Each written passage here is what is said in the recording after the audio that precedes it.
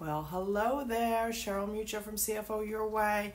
I just wanted to do a quick video today to talk about the power of the pause.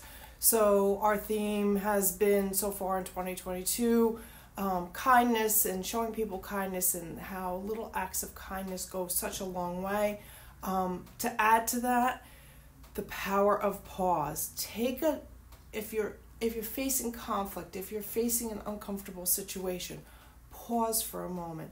Take a deep cleansing breath, and it just clears our mind and puts us in a different space to be able to react differently and maybe react with a little bit more kindness. So let's practice that today and moving forward, and share with us in the comments below how it's worked for you today. There's so much going on in this world, so much that we're stressed about. Just pause, take a deep cleansing breath, and then move forward.